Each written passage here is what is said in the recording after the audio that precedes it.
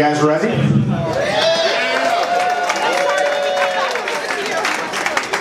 My name is Randy Tischler, and so much for being the anonymous voice behind the Baltimore Comic Con.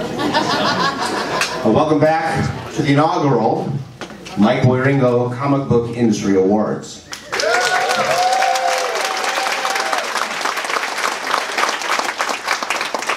We're going to try and keep this reasonably quick tonight.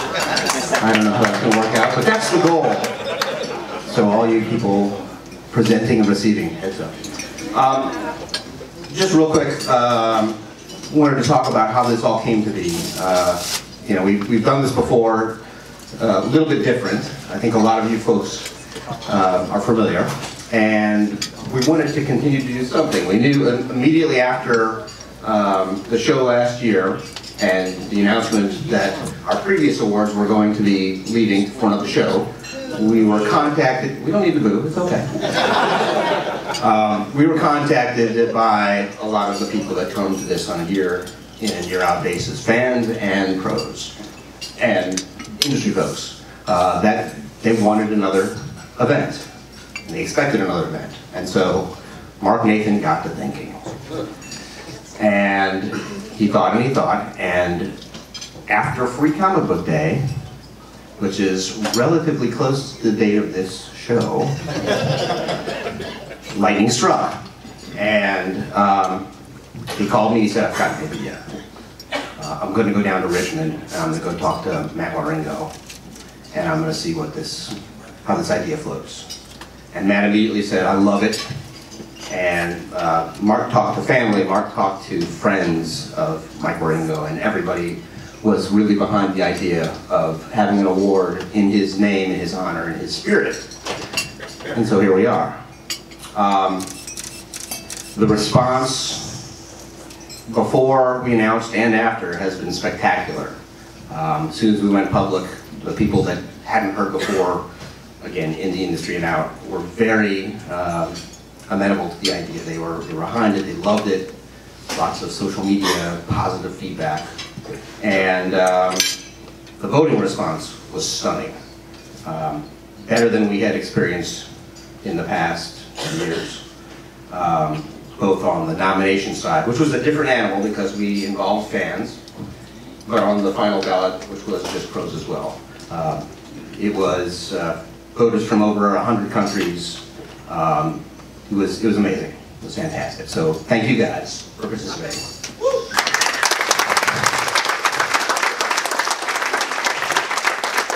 So I want to recognize some of the folks who have contributed to the event.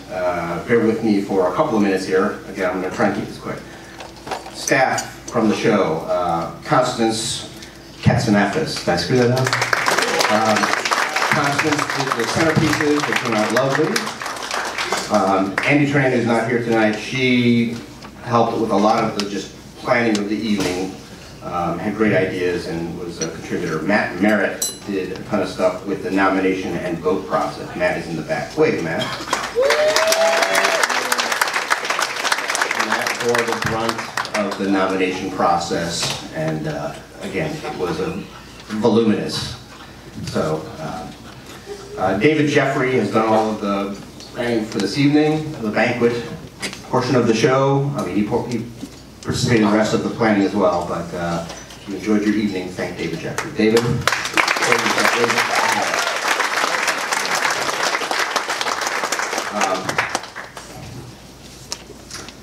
Steve Conley was critical and key to the success of what we have here tonight. He designed the logo, he did the website, did a lot of stuff, and was very helpful. So we appreciate all of his contributions.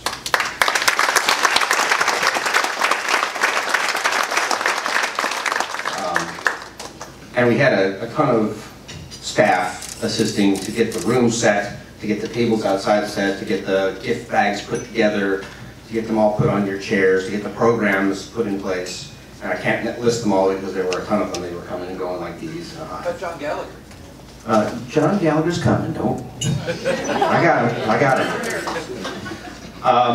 The next people to thank are the jury. The jury voted for the Ringo Spirit Awards. This was the first time that we have done anything like this, so kind of flying by the seat of our pants. We had good ideas, we had solid kind of guidelines, but you know, these were the people doing it the first time, the pioneers, so give them a round of applause. John Haynes, Jamar Nicholas, Chris Powell, Anna Means Cannon, and Jose Villarreal.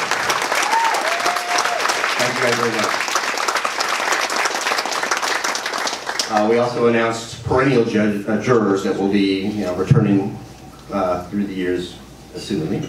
Matt Ringo, who could not be here tonight because of a family member, had to deal with that.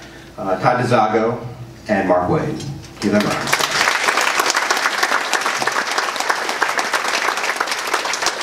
We will give them a round of applause when they come up here, but please put your hands together for the presenters for the night. Laura Ennis and Tom Zoller, Amy Chu and Daryl DMC McDaniels, Kazu Kabuishi and Charlie Kochman, Louise and Walter Simonson, Robin and Terry Moore, Todd DeZago, Craig Russo and Mark Wade, and Tom Brevoort.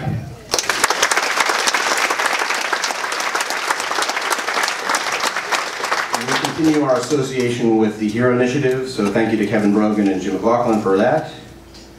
The awards tonight were put together by Josh Gold. He did a lovely job. Thank you, Josh. The program in front of you, the presentation on the screen in front of you, are from John Gallagher.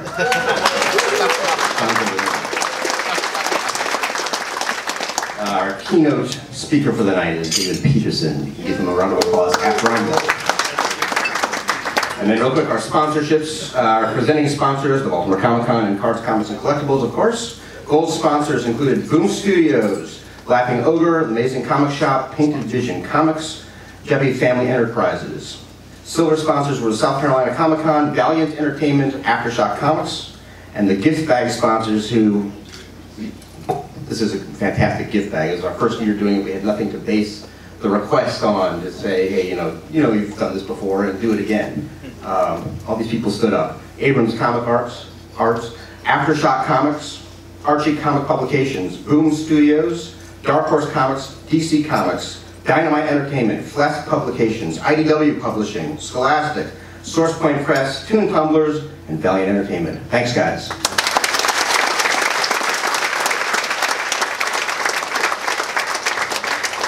I also want to take a moment to remember where we came from. I learned a lot personally, and I think all the folks that were involved tonight learned a lot from Paul McSpadden.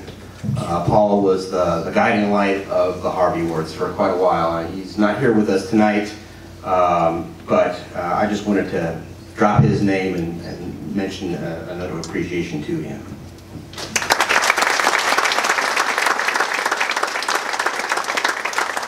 Almost done. A couple pieces of housekeeping. We are live streaming portions of the show. Fair warning. Shirts on.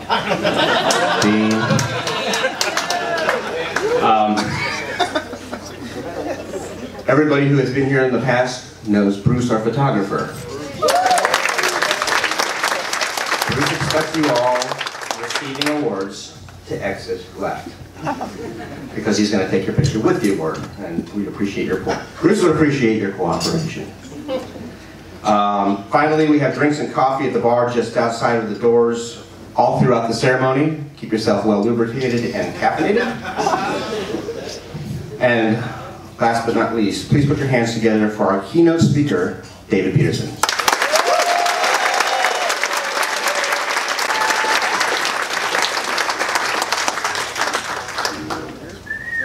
Thank you, Randy. Thank all of you guys for being here as well. This is a pretty special night, I think. I also want to thank Mark Nathan, who has treated me like a comic professional long before I actually was one.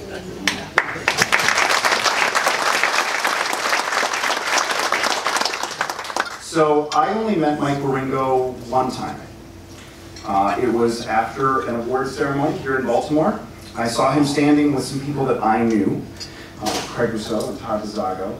I was very nervous. I knew what Mike was in this industry, and I was a fledgling creator. I think it was my first year of publishing a comic. And I very nervously thought, if I go up when Craig's there, Todd's there, I can say hello and I can meet Mike. I was nervous, he was very kind, and deciding that discretion was the better part of valor, I exited from the conversation rather quickly before I screwed it up. And I felt good about that, until I found out later from Craig that they continued to talk about Mouse Guard, and Mike was saying how great it was. And I missed that. And I know from other professionals that Mike reached out and talked to creators regularly. On the phone, they'd talk craft, they'd talk about things that excited them. And I wish I had stuck with that conversation outside of the awards ceremony a little longer, because maybe it would have gotten me my foot in the door where I could have gotten a call, or where I could have made a call. Because I know that conversations with Michael Ringo about making comics would have made Mouse Guard better. And I regret that I didn't get that chance.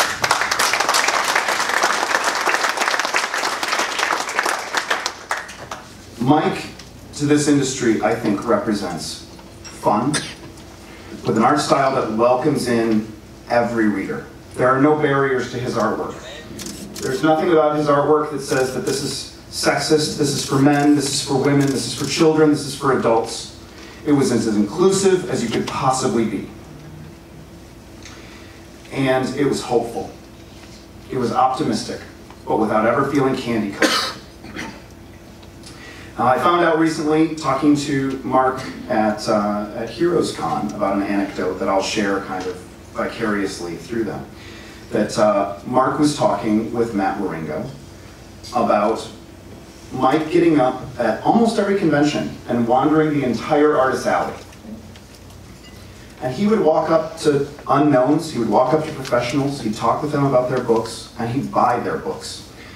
Not just published, known works, but low print run things, self-published things, hand-stapled zines, anything he could get his hands on.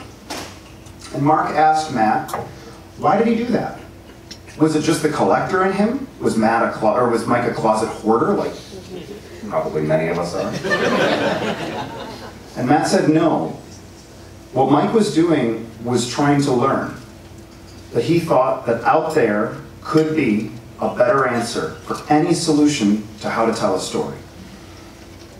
And that Mike was not below the idea, or not above the idea, of looking at someone just starting out, that they might have the best answer for how to tell a story. And speaking of looking to other places and taking good ideas, years ago at an award ceremony here in Baltimore, Ross Ritchie gave a keynote speech. This was the year before Ross Ritchie, who's the president of Boom, bought Archaea, which publishes Mouse Guard. And Ross gave a speech that stuck with me. And I called Ross before I did this, before I started writing my speech, and I said, I'm going to use part of your speech as part of the backbone of mine if you're comfortable with that. And he said, that's fine. He was honored. But I told him that the reason for that is it's something that I've literally carried with me. I think about a portion of that speech probably once a month. So just be known that I'm cribbing this part from Ross Ritchie.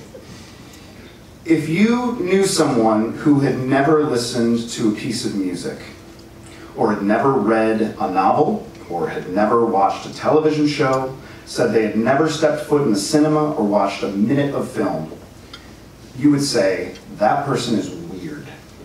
You would think that person's crazy. You would do everything in your power to start suggesting movies and music and poetry and whatever it is that they're missing in their life. You would try it. And when you give them Madonna's Greatest Hits as their music influence, and they're like, this doesn't do it for me, you wouldn't stop. You'd be like, maybe they like jazz, maybe classical. Who knows? But you would keep trying because it's weird that they wouldn't be consuming something that's a method of humans communicating emotion to other humans. Every one of us in this room, including myself, have people in our lives that don't and won't read comics. And we all treat that like it's okay and normal. We might try a little, we might give them a thing, but when they don't do it, you go, Maybe comics isn't their thing. Well, we should be doing a better job. Like Mike trying to look around, we should be doing better. Comics are a medium for telling stories, as we all know. And comics are just as valid as any other form of medium for telling a story. We're all storytellers in this room. Writers and artists obviously get a lot of the credit. Colorists and letterers don't get enough of the credit, but they clearly guide our eye through those pages and show us where to look and where not to look. Yes, letterers and colorists.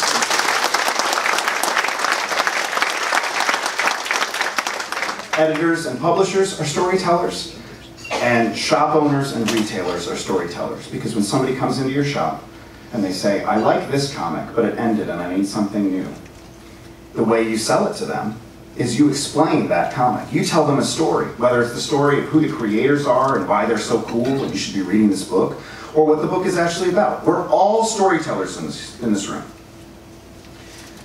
And comics are stories. All humans love stories. We always have. We've been painting them on cave walls and doing every other way of telling a story since. So someone who says they don't like comics is almost saying they don't like stories. And I don't buy it. They haven't been exposed to the right material yet. Every medium has its strengths and weaknesses. Long format TV can do things that film can't. Poetry can do things that novels can't, and vice versa. Whether it's music or theater, they all have something that works really well for them and something that they can't do quite as well. But no one of them does everything better. And there are things that comics can do better than any other medium. And I bring that up because as a guy who has a movie deal for Mouse Guard going on right now, I'm very excited about the translation of Mouse Guard to film. No one wants to see it on the screen more than me. But that being said, we all need to stop acting like TV and film is the apex of the creative pyramid. Yeah. There is no top. There is no bottom. We need to validate ourselves. Mouse Guard, I think, was a good book before that movie deal. And I think if it had never gotten a movie deal, it still would have been a good book. Or at least as good of a book as I made it. And after the movie, no matter what it does, it's going to continue to be the book that I make. So why are we using something else that's a completely different metric to measure against ourselves? We don't need to validate comics by comparing them to movies.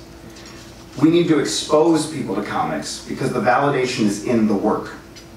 We can be better by treating ourselves better, and not as a pat ourselves on the back moment, but in a way that we convey what we do to those who don't yet know what we do.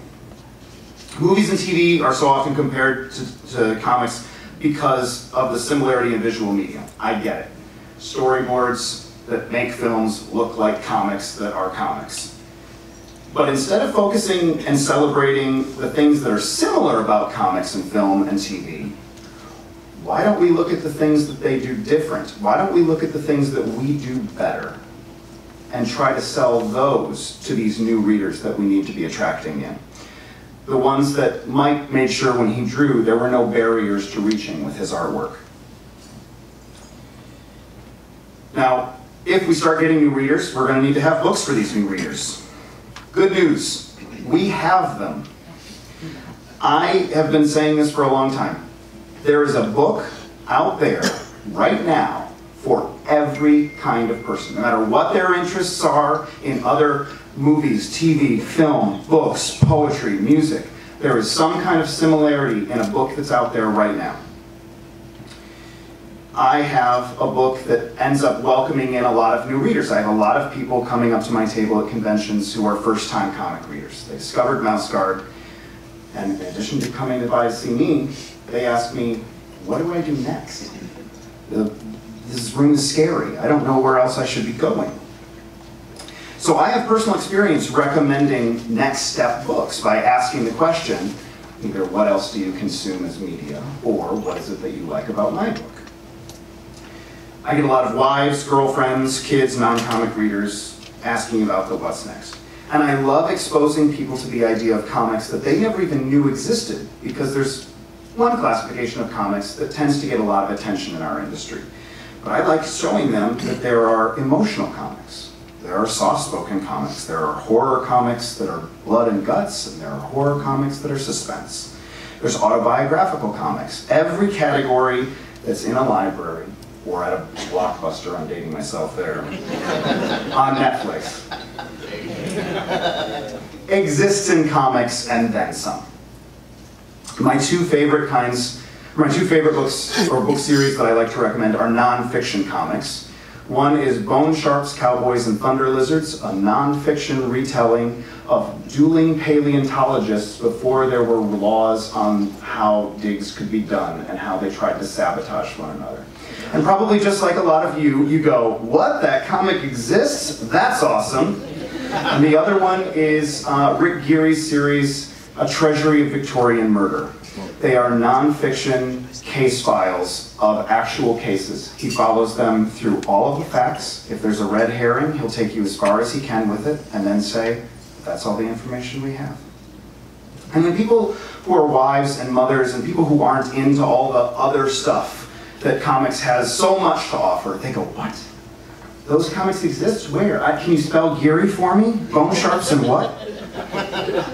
We have a bigger diversity of genre and style and creators and readers and format than I think we ever have before. Now, full disclosure, I did no research into that statement. I have zero facts to back that up. But I've been coming to conventions for 12 years, and it's anecdotal evidence, but I've seen these conventions change. I've seen who's behind the tables change. I've seen the work change. I've seen the banners change. I've seen the crowd change. I've seen the panels change. I think that's a pretty good metric that we have more diversity. We have more ethnic groups, more genders, more types of books than we've ever had before. And we have a broader way to market and distribute comics than ever before because of digital technologies. So that's all great, right? But like Mike, can't we do better? I'm not scolding or chastising anyone in this room. I'm an artist. I'm a storyteller. I'm always looking to do better. I don't hate my old work, but I always see the flaws. And I want to continue to grow, and I always want to be better. So, in the spirit of Michael Ringo, on this night, where we are about to celebrate our medium, which we should be celebrating, and we should be sharing in our celebration with everyone in our lives who has never participated in our medium, I wanted to encourage us all to be proud of where we are, and, like Mike, searching through Artist Alley, looking for new material, looking for inspiration, and looking to be better. I want us all to do what the nominees have done here tonight. Produce good work, celebrate that work, and share it with every other person that we can. So that comics can grow not just by its sales, not just by its readership, but by its appreciation. Thank you.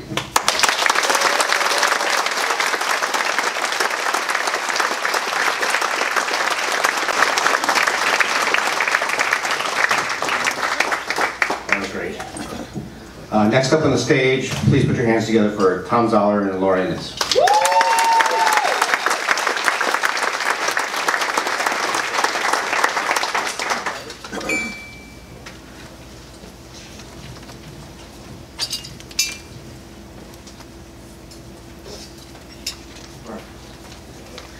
I'm Laura Ennis. And I'm Tom Zoller.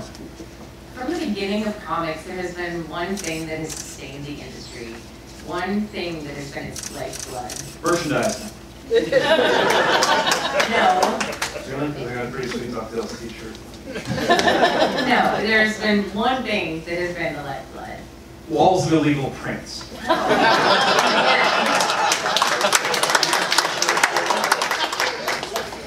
It's fans, Tom.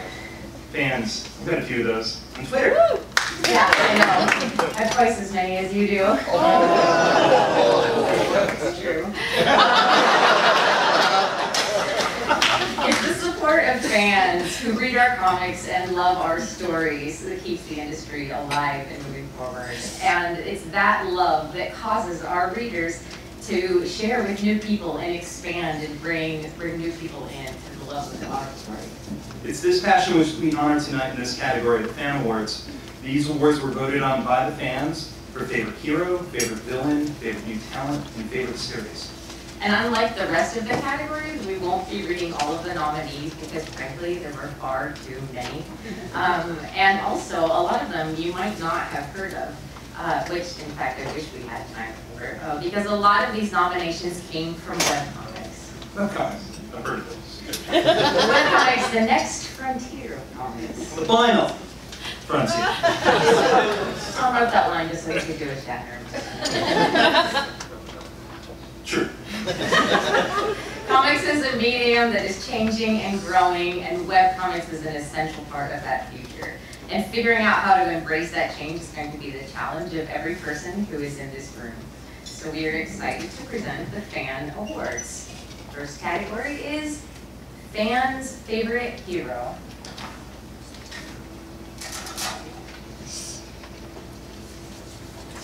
And the winner is Cash Wayne from Spectrum.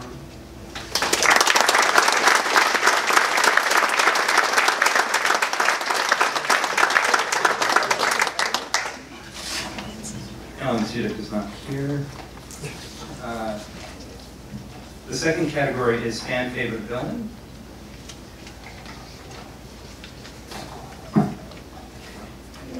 And the winner is Arlo from Unordinary.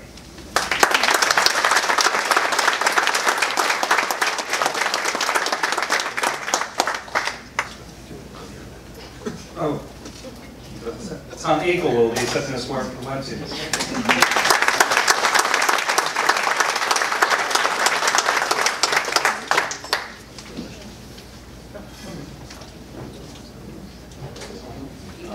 On behalf of Ruru Chan, thank you everybody.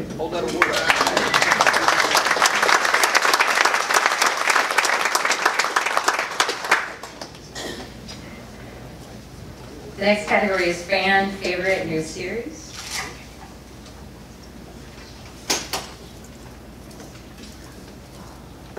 And the winner is Spectrum.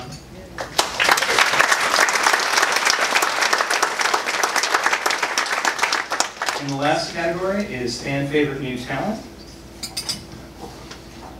And the winner is Instant Miso. And accepting again for Instant Miso is Tom Akel from Baltimore.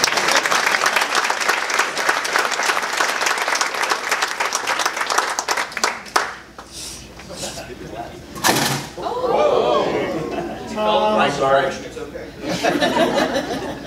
I won. On behalf of Caitlin Narvaza, thank you.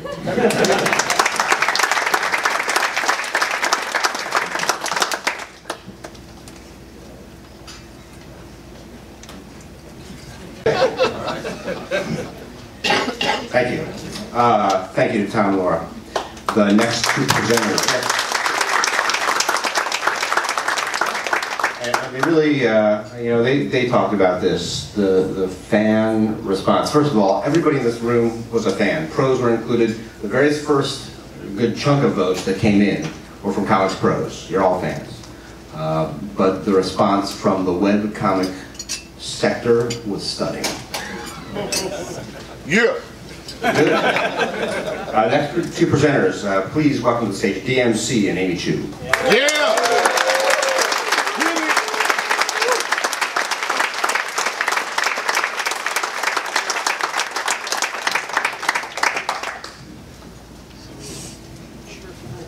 All here, huh? These are good categories, and they're also in big print, you know, because I need to get progressives now, so. I can't see nothing, so.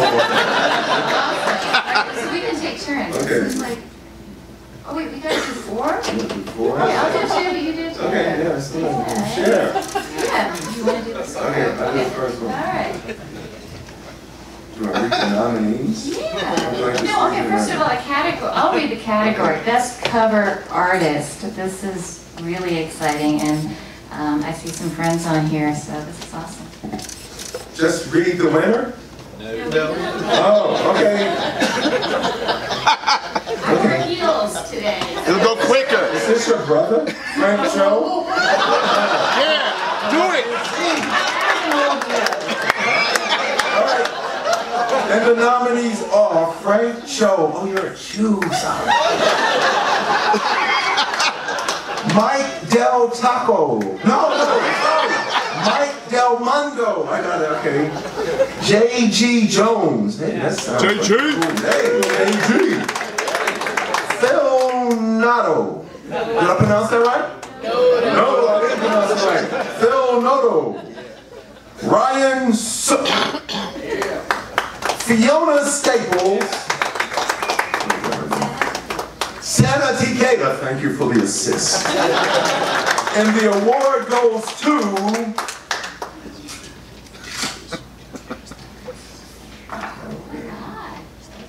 the best cover artist is Frank Cho.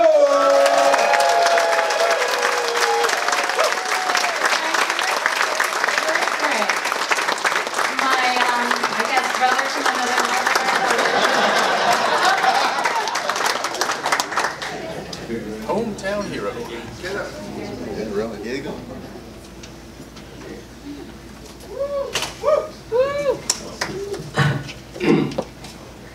This has been an absolutely incredible show. I mean, last night, Linda Carter. Now, today, I'm getting an award from DMC, from non-DMC, and my sister.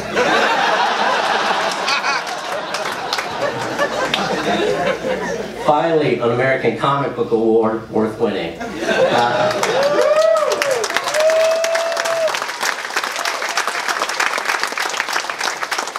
really don't know what to say. So I'm going to say is, thank you very much. Thank you very much. It's the nicest thing that anybody has done for me. The future is alright. In fact, it's very bright. As if they're polishing the sun for me. If I had a drum and I would bang it to give you all a celebration touch. But since I left my drums at home, I simply must say thank you very, very, very much. Thank you very, very, very much. Thank you.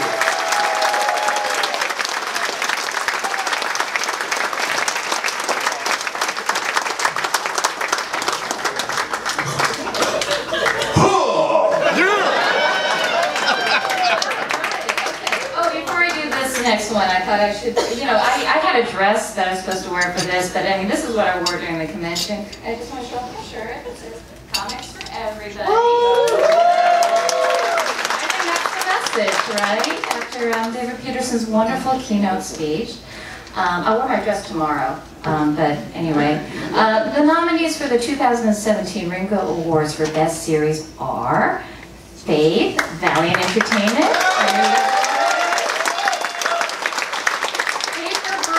Image Comics. Okay, big surprise. Saga, Image Comics. Spectrum, Automatic Pictures. Vision, Marvel Comics. And the award goes to...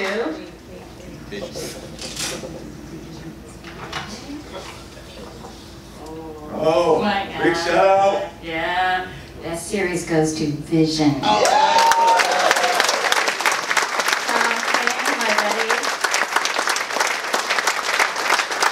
He ate half of my poutine last night. That sounds really bad, didn't it?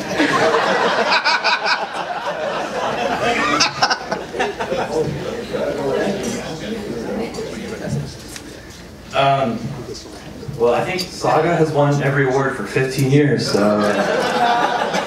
Suck it, Brian Cavon!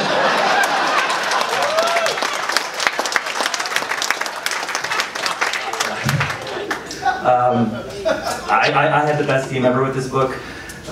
Gabriel, Will, Mike, and Jordy.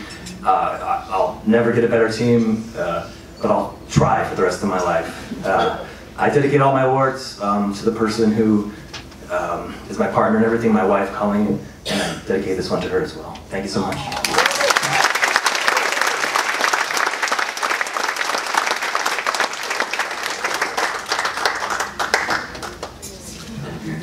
We're not doing a good job being kind. The nominees for the 2017 Ringo Award for Best Letterer are Clayton Coles. Yeah. The funny note about that, I only pronounced it right because they spelled it right here for me. They showed me how to pronounce it. Taylor Esposito. Todd Klein. Troy Petrie. Yeah. You put the pronunciation for that one too. And John Workman. Yeah. And the award must go to the one and only Todd Klein.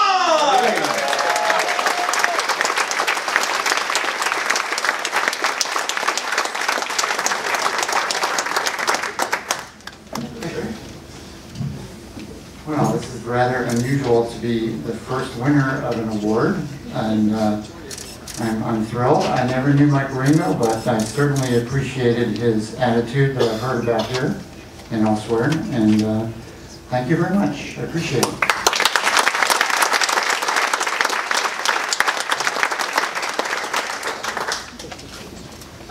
Okay, last award that we're presenting tonight is for Best Colorist, and you know, part of, like, as a writer on comics, you know, I know that the colorists and letterers are like, they really save the book in the end, and so I'm really thrilled to be able to present this award, and I've worked with some of these wonderful people. I'm going to go through the list. Jordi Belair,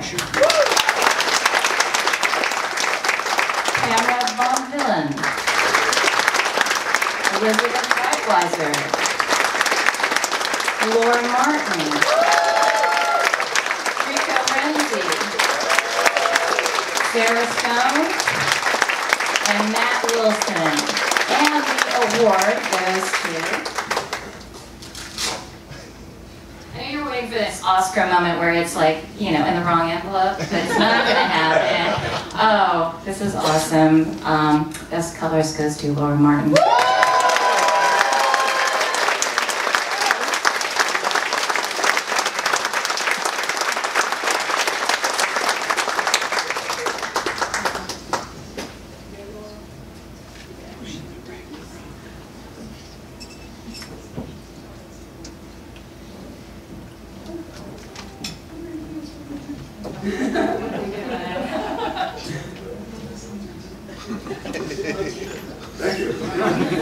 Oh gosh, this is really cool. I'm glad I put my heels on.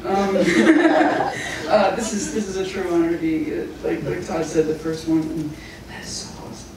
Wow. Thank you guys so much. I appreciate it.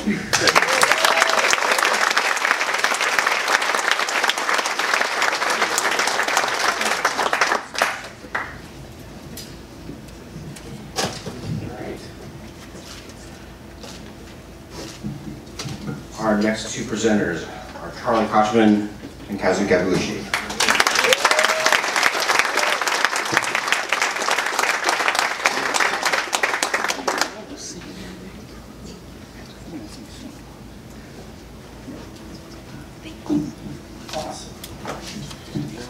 I don't know about you, but I'm really excited. I've been a lifetime Beatle fan, and more of a George and John fan. And I think it's really nice that Ringo's finally getting some recognition. I think it's kind of tough that you know John's kind of a martyr, and that's a big shadow to live under, and Paul's Paul. But I've been thinking a lot about it, and the commonality between comics and Beatles, and there's a lot.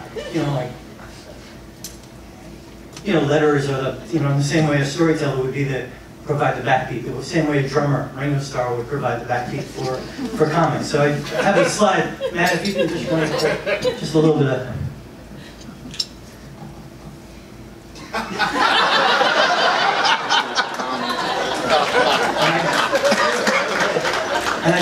go through a little bit of this and sort of give you a little bit of the history of comics and the Beatles, and because I was really excited these were Ringo Awards.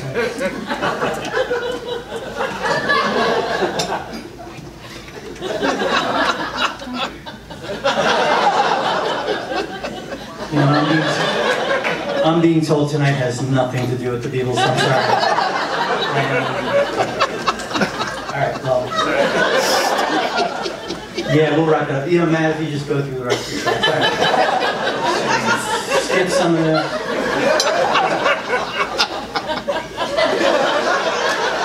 Sorry. I was thinking a little bit about the rebranding because I didn't know it was the Harvey Awards last year, and then all of a sudden, it seemed like the Harvey Awards plus somehow I figured is it too soon? Led us to the Harvey Awards. The Ringo Awards. I think I'll start out with the... All right, these are smart. I really don't know why I'm here. All right. I'm hardly at these awards because I don't win that many comics awards. Well, when kids read my books, they'll choose it as like their Reader's Choice Awards. So this is kind of weird going right to the podium and delivering the award ceremony. So this is kind of new for me. But I am here to announce the nominees for the Best Humor Comic for the 2017 Ringo Award. And start with Adventures of God, Lion Webtoons.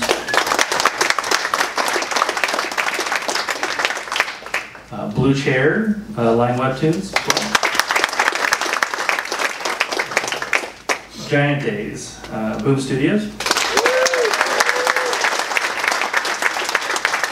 I Hate Fairyland, Image Comics. Jughead, Archie Comics. And Unbeatable Squirrel Girl, Marvel Comics. And the award goes to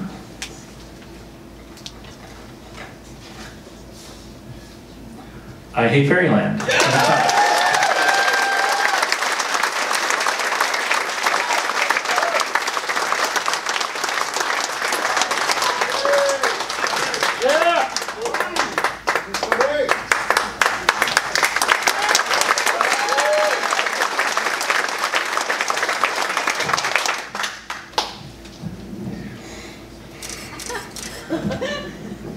It's hard not, you want to try to be funny when you win a humor award, but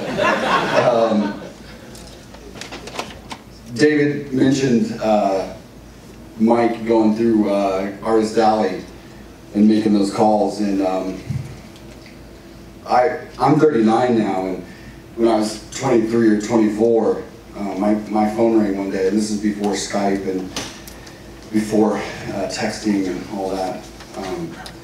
And my phone rang, and it was a number from North Carolina that I didn't know. And when I answered it, it was the artist that drew, Fantastic Four with Mark and who was my current boss at the time, Tom, and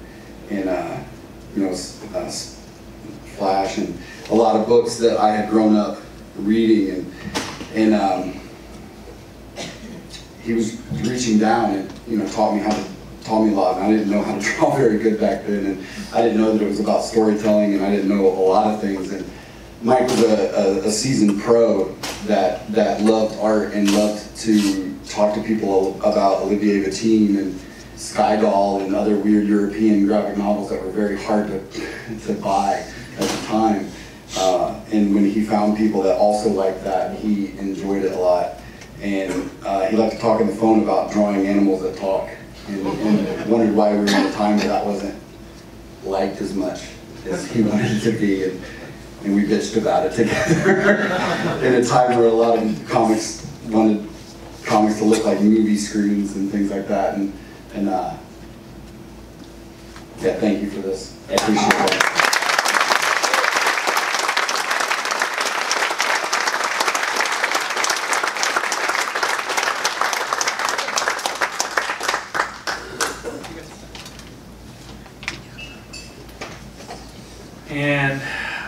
And I'll see you nominees for graphic novels. Awesome. All right, so the nominees for the 2017 Ringo Award for Best Original Graphic Novel are Ghosts, Scholastic Graphics, by David Tugman. March, Book 3, by John Lewis.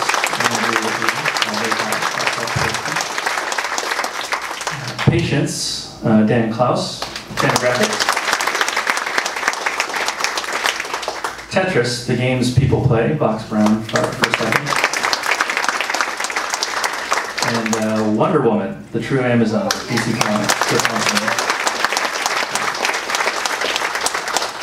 And the award goes to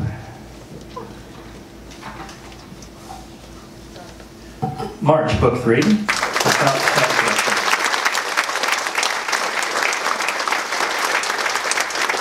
Accepting on behalf of Top Shelf are Khalil Schweitzer and Mike Ford from IDW.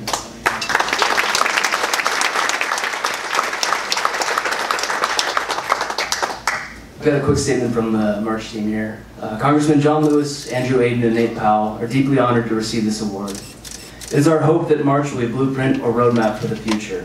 That through these books, a new generation will learn the story of the movement, the power of nonviolence, and the courage to speak up for what is right. Thank you very much.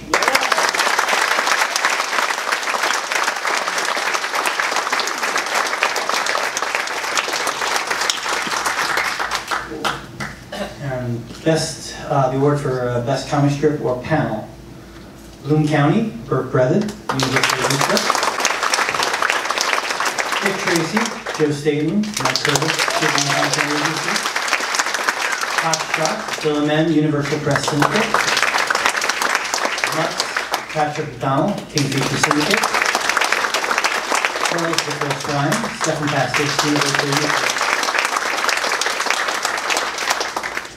And the award goes to Bloom County, Berkeley Brothers. Second on behalf of Berkeley, our Khalil Schweitzer and Mike Ford from IDW.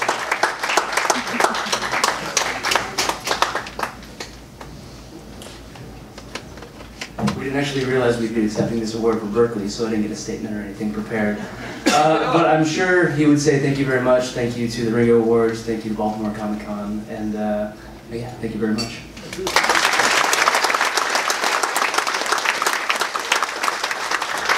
And the nominees for the 2017 Ringo Award for Best Single Issue or Story are Deadly Hands of Criminal, Image Comics. DC Universe Rebirth, #1, DC Comics. Emancipation Day, redistrictedcomics.com. Case #1, Diane Entertainment. And Lock and Key, Small World, IDW Publishing. The award goes to Emancipation Day, redistrictedcomics.com. Accepting on behalf of Tabitha Richmond.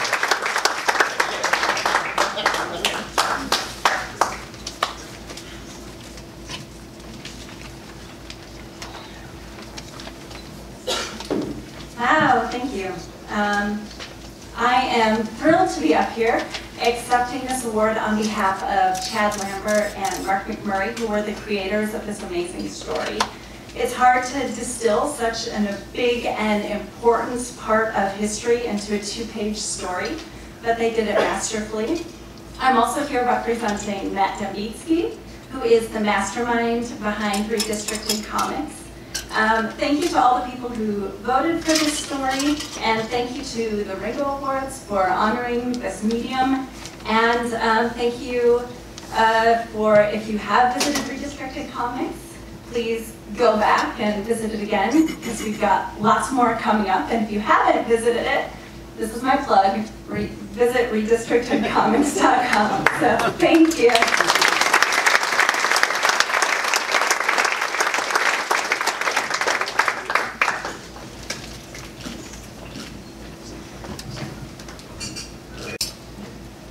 Gentlemen, the next award is the Michael Ringo Spirit Award. We are going to welcome to the stage Craig Russo, Todd Zago, and Mark Wade.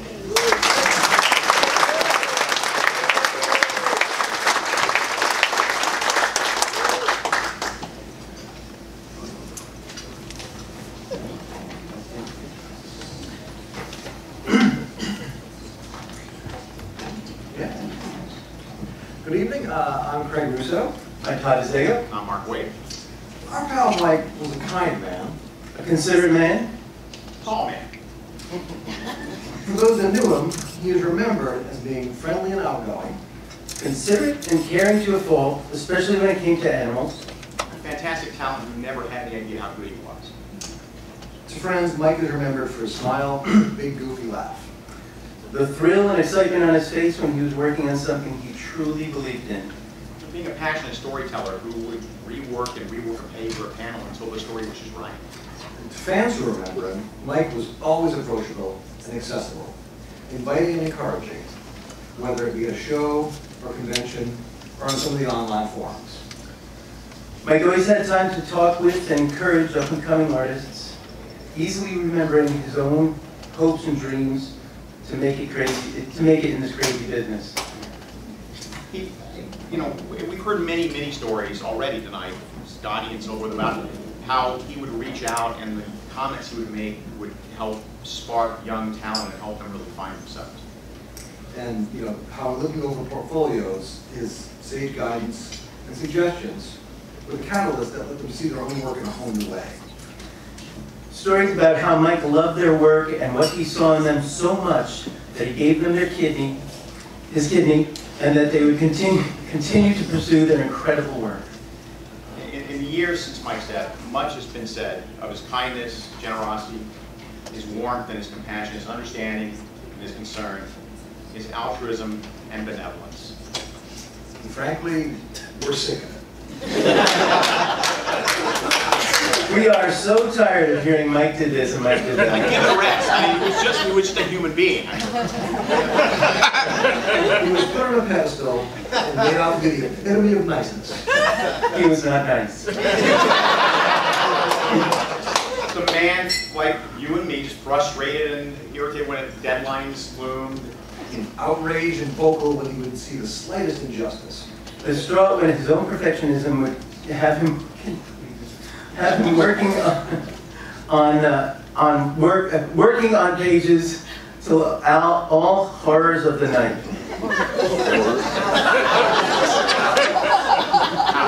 Hours.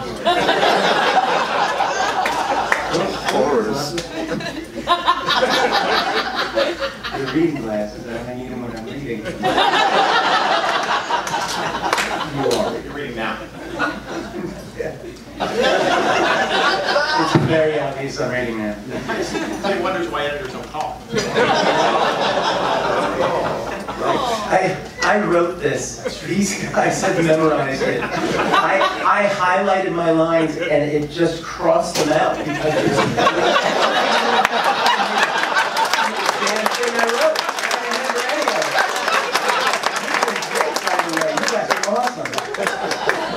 Right?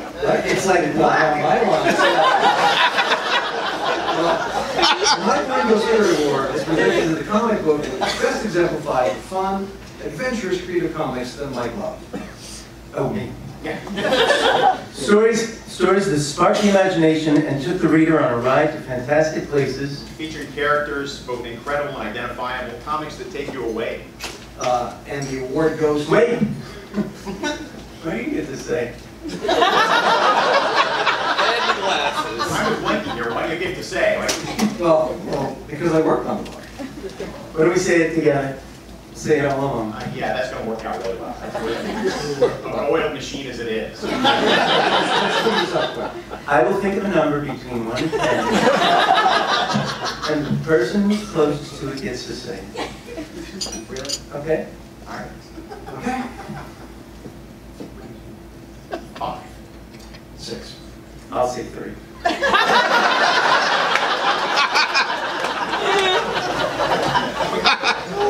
You pick the number. You don't get to it.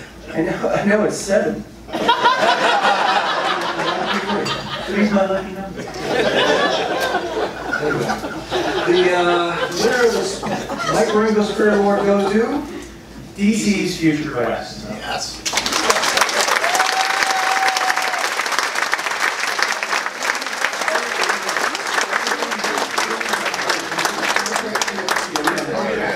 Here to accept the award. No, here's it. Sir, did you go right now? Yeah. All right. Mike's pal and our pal, Jeff Barker.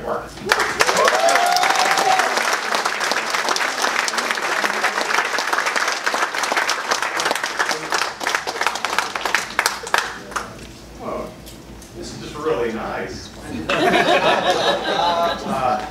I like the way you guys did that, because I've been thinking the same thing. Fuck Mike. Not really. If this award ceremony is to go on and be as meaningful as I imagine it, it can't be weep about Mike every year. We got to stop it right now at the beginning. And you made me think of an anecdote. I thought, I'm going to get up now. I've got a lot of funny Mike anecdotes, but let me tell the lamest Mike anecdote in the spirit of fuck Mike. One day when I was in the studio, Artemis with him, and he and I were just hanging out in between working on pages and eating lunch. And I got out a little fridge we had. I got out this one of those little Dannon fruit in the bottom yogurts. Yeah, I know you're like, where the hell is this story going? And I'm opening it, and I'm not paying attention to the fact that Mike's watching me. And I start stirring it up and everything, the blueberries in the yogurt, because it's very sour otherwise. And then Mike goes, what are you doing? And I'm like, I'm stirring up the yogurt, the fruit's at the bottom. See, that says it right on that. Really? That's the way you eat it? And I'm like, yeah, that's the way everybody eats it. And he's like, not me. I'm like, well, what do you do? And he goes, I eat through the sour part all the way till I get to the bottom, and then the fruit's like the little reward for me. And it stuck in my head for years. Because in a weird way, that's exactly who he was. He would just barrel through the most unpleasant things to get to the beautiful heaven at the end. And I don't want to say it as a cautionary tale, because it's like, don't punish yourself thinking you have to suffer for your art. I don't want you to do that. And I think ultimately he wouldn't have. Mix up your yogurt. I'm sorry, I really belabored that metaphor. But anyway, I really wish you could have read this book. I think you would love the lead artist, Evan Shaner's work. Evan was a huge fan of his.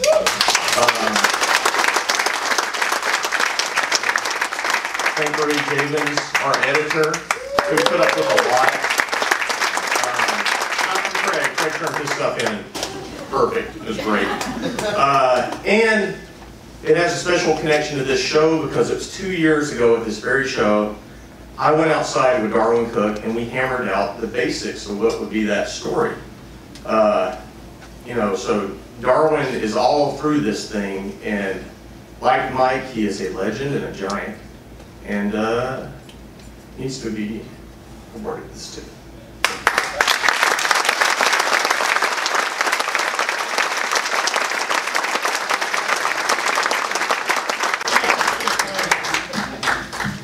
That was fantastic and very amusing. Sorry.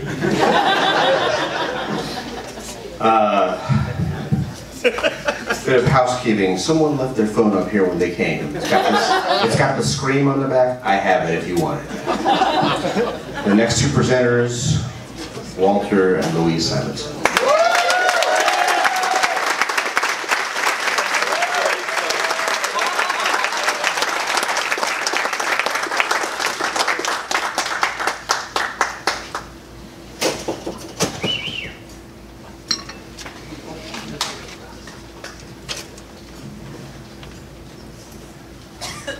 Nobody says it's going to be a comedy show. We have nothing. We have nothing.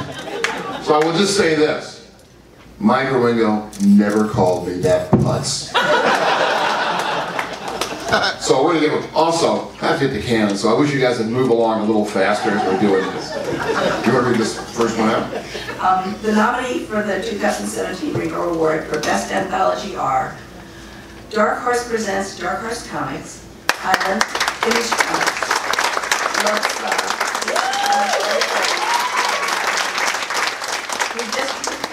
www.district.comics.com, and Wonder Woman's 75th Anniversary Special Recent Comics.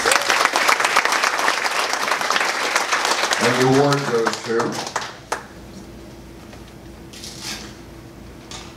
What's so exciting? Best Anthology, Love is Love.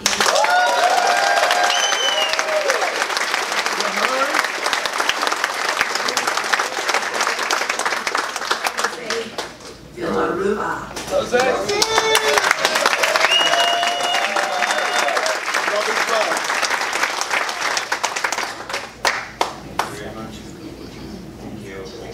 Thank you.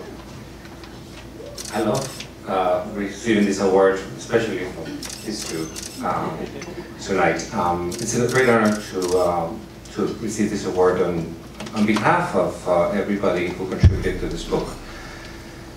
You all know about this already, so I'm not going to explain the genesis of the project, but it was Mark Andreyko's idea to get together every professional that he could think that could contribute to this project, to really raise awareness, but also to pay tribute to all the people that died in the event and their families.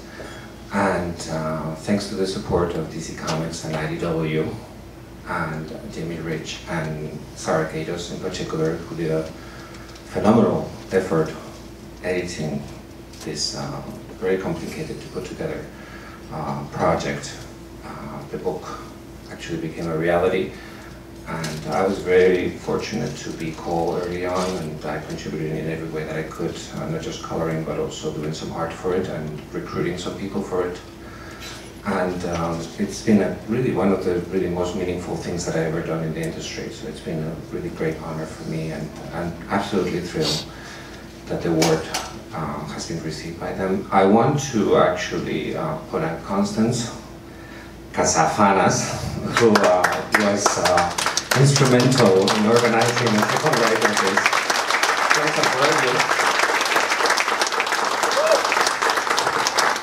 Constance and her family in Orlando this year, they did an event that was amazing, where a lot of the artwork was auctioned.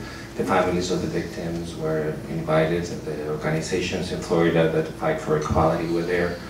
And it was an unforgettable event, and it was a family event, and I was so honored to be able to be a part of it. So along with the hundreds of people that contributed to this, thank you so much for this.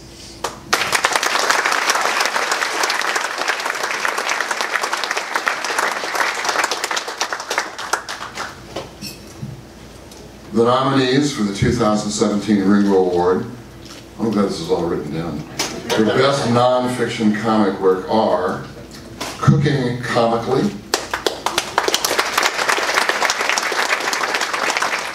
Dark Knight, A True Batman Story,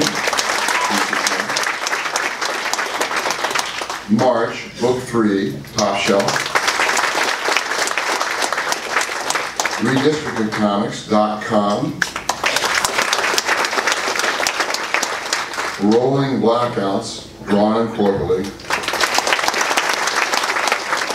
and Tetris, The Games People Play, First Section. And the award goes to Best Non-Fiction Comic Work, March, Book 3, Top Shelf. Accepting on behalf of Top Shelf, Carol Chancellor, and Mike Ford from IDW. But apparently, oh, there he is. I thought it was going to be the other guy. So, well done.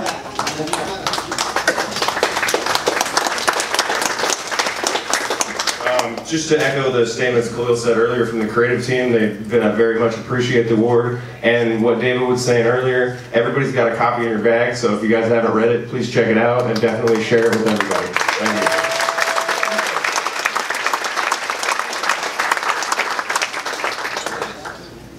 The nominees for the 2017 Ringo Award for Best Presentation and Design are Aliens 30th Anniversary, the original comic series Dark Horse Comics, Al Williamson's Star Wars, The Empire Strikes Back Artist Edition, IDW, Britannia, Family and Entertainment,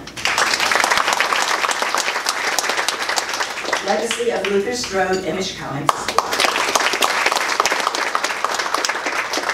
Mike Mignola's Screw on Head and Other Curious Objects, Artist Edition, hardcover, IDW Publishing, Moses Library, The World of Edina, Dark Horse Comics, the ODY-C, Cycle 1 hardcover, Image Comics, Spectrum Automatic Pictures. And the award goes to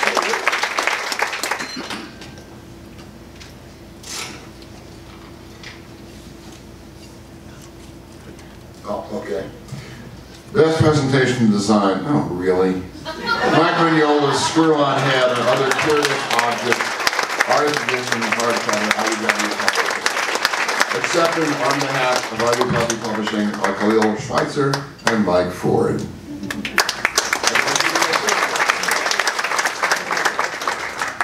We have a statement for this one.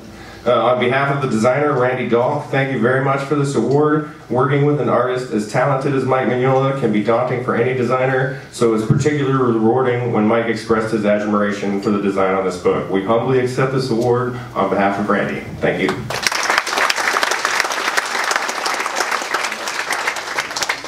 There we go. The nominees for the 2017 Ringo Award for Best Web Comic are Girl Genius, Phil Folio, The Middle Age, Steve Conley, The Red Hook, Dean Hasfield. Is that a mistake? Come on! Siren's Lament, Instant Miso, Unordinary, Uru Chan. And the award goes to...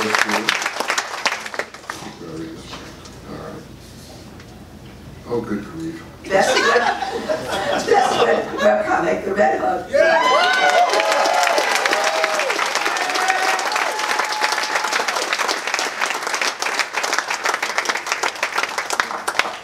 Take it off!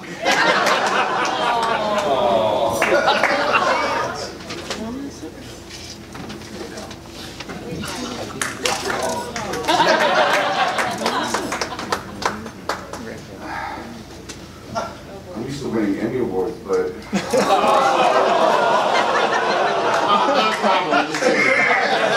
No, but I had never won a comic book industry award ever before in my life, so... Yeah. I want to thank you. I'm going to take a minute here, so if you need to hit the can, go for it. Okay? Seriously, because... obviously, I want to thank my fellow nominees. They're awesome. I want to thank Tom Akel and Lion Webtoons for believing in my project and relighting it and supporting me on that.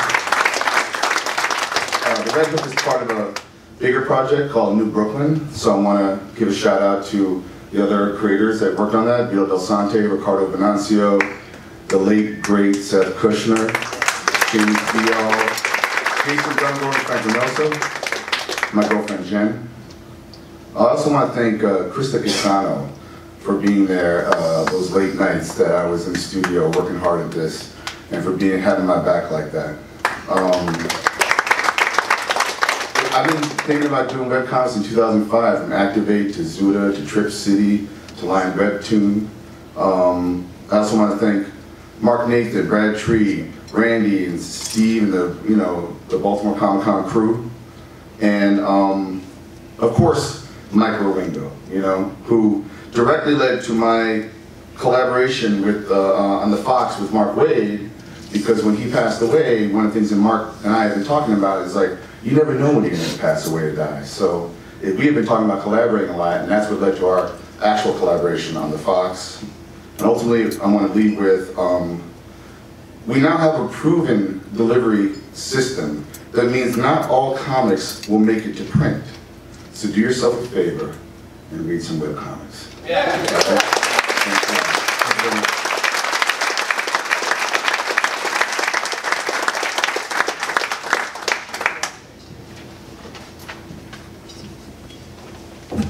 Thank you, Simon. Presenter for the Hero Initiative Awards is Tom Brevoort.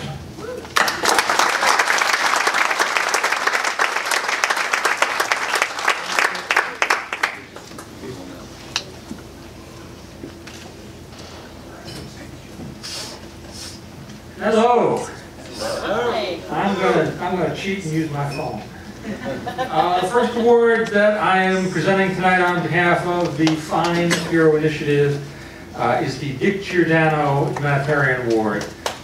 People remember Dick certainly as a great artist and a wonderful editor, but he is probably best known among the many who worked under him as a great mentor.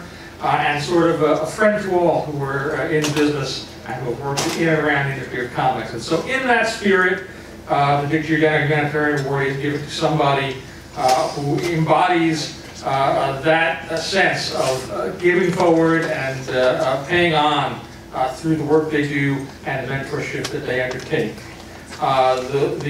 With this year's winner, I'm going to read this statement from Jim McLaughlin, who is not here tonight and did not know I was going to do this. To make it bigger, because I'm old. Joshua Dysart traveled to Iraq and Syria in 2015 with the UN World Food Program to highlight the plight of refugees and internally displaced people fleeing ISIS and the food shortages and fight for survival they endured. He chronicled this story in a comic book. Similarly, in 2017, Dysart went to South Sudan to highlight and chronicle the humanitarian crisis there. He also depicted these events in comic book form. And before all of that, in 2007, on his own and without any UN security detail or any kind of protective bubble or anything, he went to Uganda and Sudan to research what would become his run on DC's Unknown Soldier. Much of his work highlighted the real-life wars in the region, particularly the enslavement of children and conscription of children soldiers. Suffice it to say, he put his ass in the grass 3 separate times to highlight, expose, and work on major worldwide problems, chronicling them all through comics as well. So it's my great pleasure to award this year's Dick Giordano Humanitarian Award on behalf of Hero to Mr. Joshua Dysart.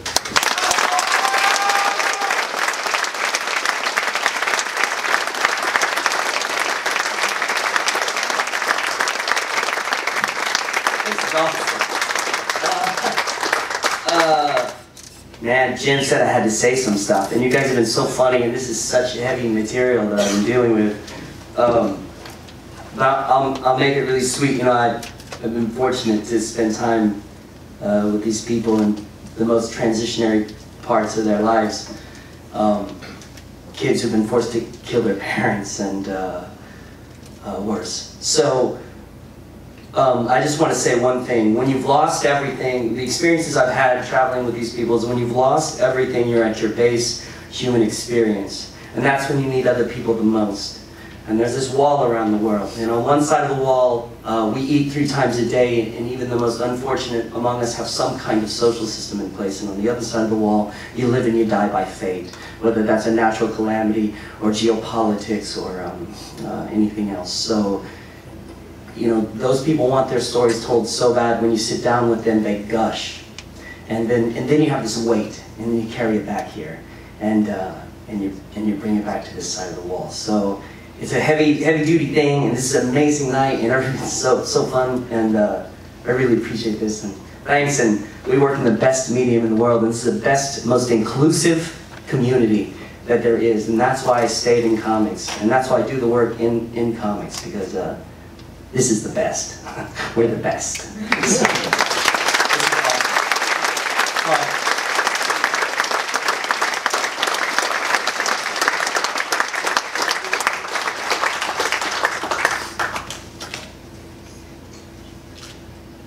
You're not quiet now. Yes. Was that my film? Did I do that? No, I wasn't done. Oh, I'm sorry.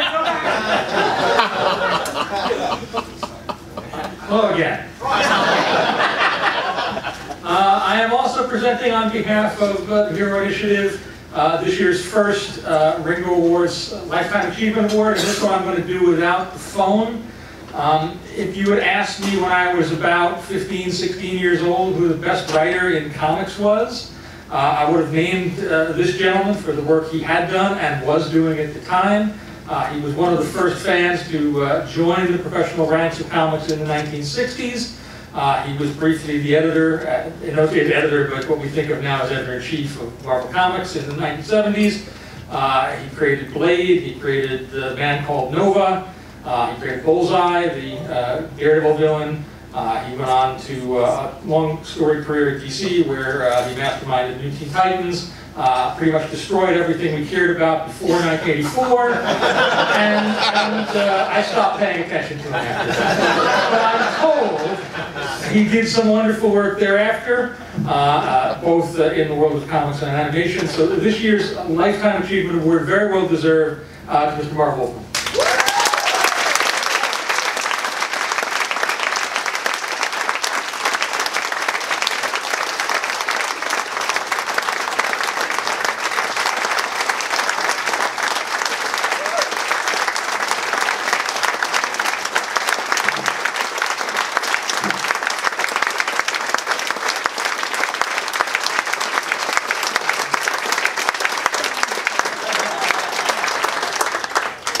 How you follow that, I don't know. In 3 months, this coming December, I'm going to be celebrating my 50th year as a full-time professional comic book writer.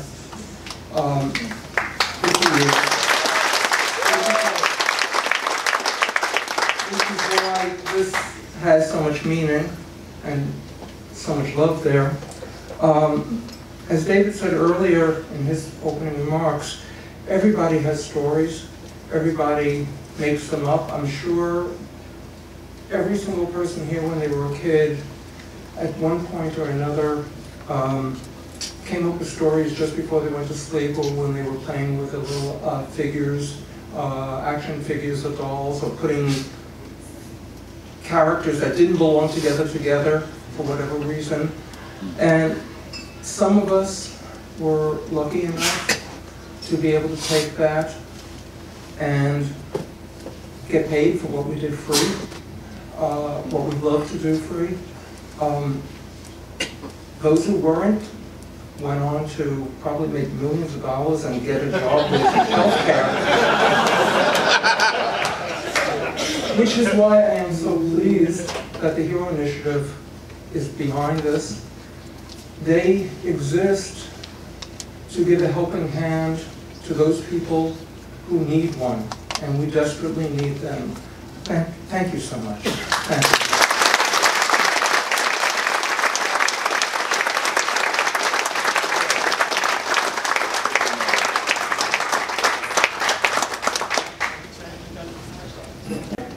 After the first presentation, if I don't have Marv go that way, I'll get in trouble later.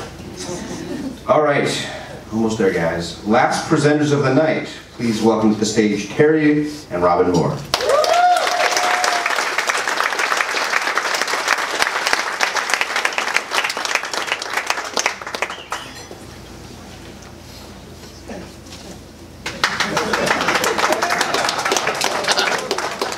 Hi everyone, before Terry starts, I want to say something. He said to me, oh, we're going to do this Ringo Awards, come and we're going to present it together. Okay, do we need to prepare anything? No! It's so easy, it's so fun, we'll just wing it. And everybody gets up here and says wonderful, eloquent things, and we're going to read the nominees. Ask yourself, what would Mike want? Would you want us to prepare something, or would you want us to just wing it? The room is full of creative people. We can think of something. So let's go to our system. Do you want to read the nominees, and then you're going to read? Well, why don't you do all four, and I'll just go back and. By the way, I've been Skyping this whole night, and I've been having my arm up here like my arm is dying. I've been holding. I've propped it up with water glasses and everything. My neighbor, David Peterson, not Peterson. And so anyway, my arms are dead, and if you want to shake my hand tomorrow, you're going to have to reach down to my knee and grab it. Okay, so that's Jinker. The nominees for the 2017 Ringo Awards for Best Inker are Mark Brooks, Jeremy Freeman, Jonathan Glapian, Jason Latour, Jay Lee, Danny Mickey, Sean Murphy, and Victor Alzaba.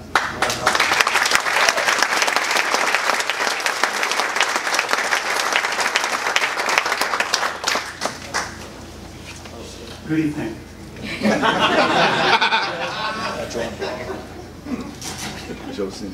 I can't because my arms are numb.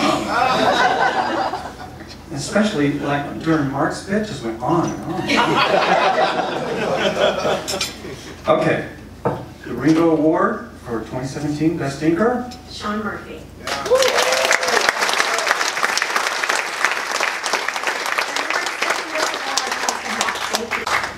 Okay, the nominees for the 2017 Ringo Award for Best Writer are PJ Harsma and Alan Tudyk, Jody Hauser, Tom King, Robert Kirkman, Jeff Lemire, Alan Moore, Mark Wade, David Walker, and Gerard Way.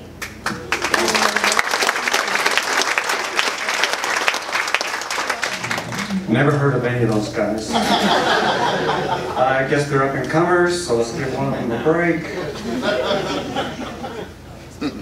And 2017 Ringo Award for Best Writer. Tom King.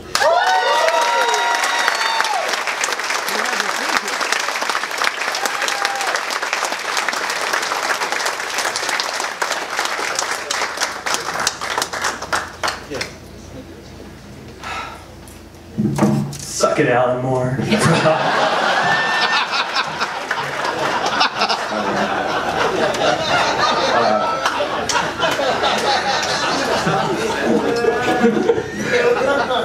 I wrote the button. He already wants to kill me. But I love him. This is absurd because in 2007, I was still working in the government and I wanted to run away. And whenever I want to run away in my life, I run into comics, as I think this is the best thing comics do, is they give nerds places to run to when the bullies are around.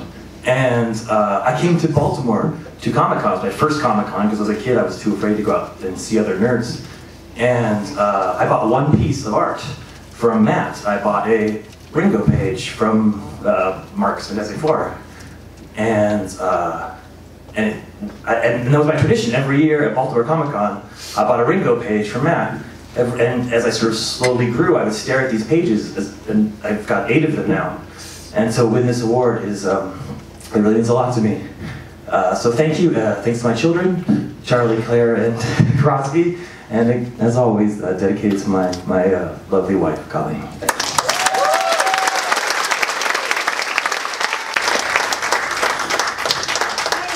nominees for the 2017 Ringo Award for Best Artist for Penciler are Whichever we couldn't make up our mind.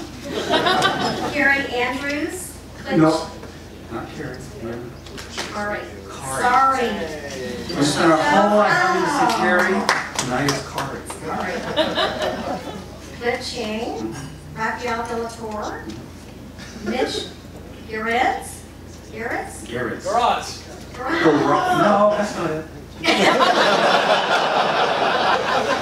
Jason Johnson, Jason Latour, Dustin Nguyen, and Fiona Staples.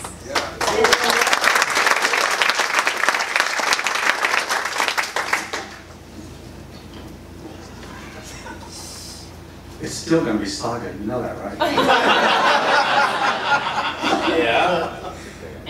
Okay, 2017 Ringo winner for Best Artist or Penciler. Fiona Staples.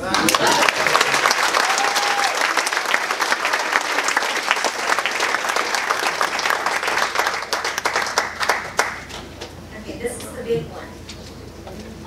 Shit, I need to go sit down and wait for my name to be called.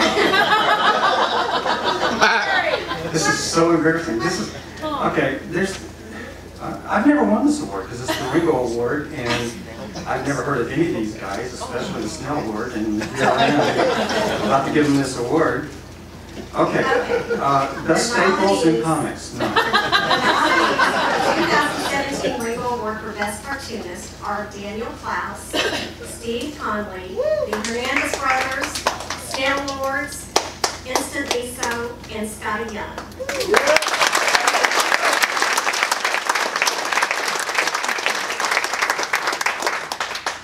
We're just gonna pick the most huggable one.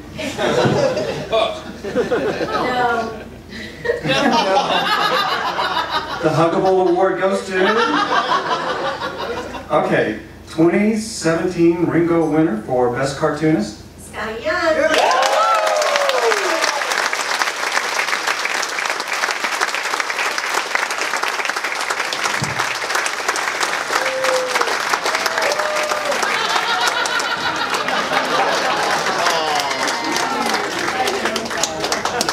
Oh, I'm jealous. Thank you. Oh man. You know, when these awards were announced and the nominations came out and I saw my name on there, you know, through Eisner's or whatever, I never really cared about awards. Not in that way where I'm snooty like, awards don't matter, because I think awards are pretty fucking dope. But I just always thought I'd never win them, so I just was like, whatever. But when I saw my name on these, I was like, I really want to fucking win one of these. Because I got my buddy's name on them. And I think you think it's really cool that there's a weird award with his name on it. And also, fuck Mike. Fuck this guy. Thank you guys.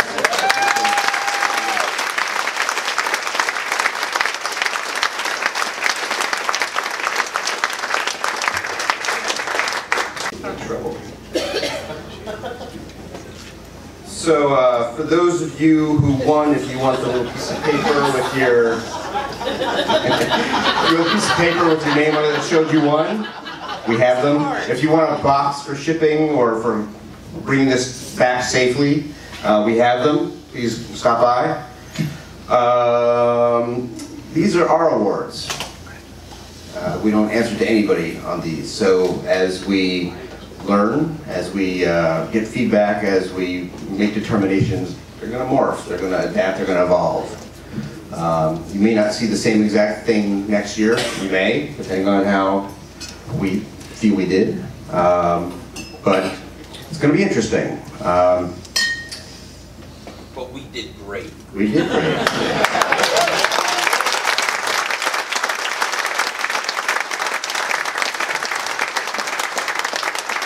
Thank you one more time to the presenters, the nominees, the winners, the voters. Look at the time. I told you guys we were going to get out of here early. It is 10:41.